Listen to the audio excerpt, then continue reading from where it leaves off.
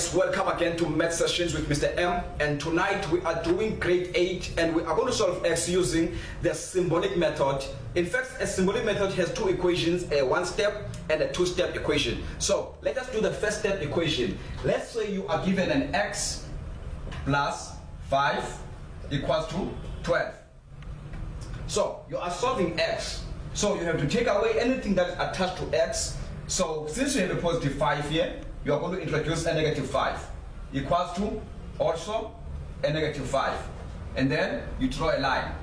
This is a one-step equation. So you bring your X down, and 5 minus 5 is a 0 equals to 12 minus 5 is a 7, and then you have solved your X. So X is equal to 7. Let us say you are given a two-step equation that has 2x plus 7 is equal to 5.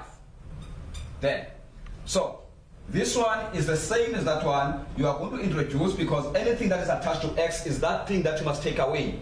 So x has two problems, a positive 7 and a 2 that is multiplying x. So we first bring down, introduce a negative 7 equals to introduce a negative 7 on the other side of the equal sign, and then you draw a line, and you are going to bring down this 2x right here.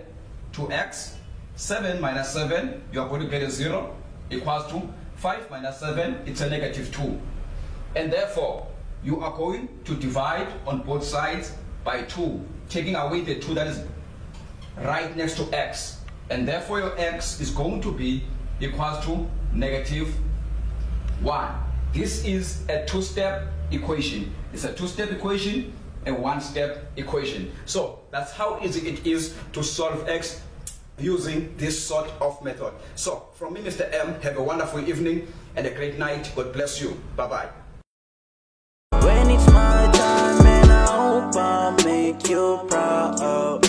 Man, I hope I make you proud, fam. When it's my time, this is about right time. I take action, yeah, yeah.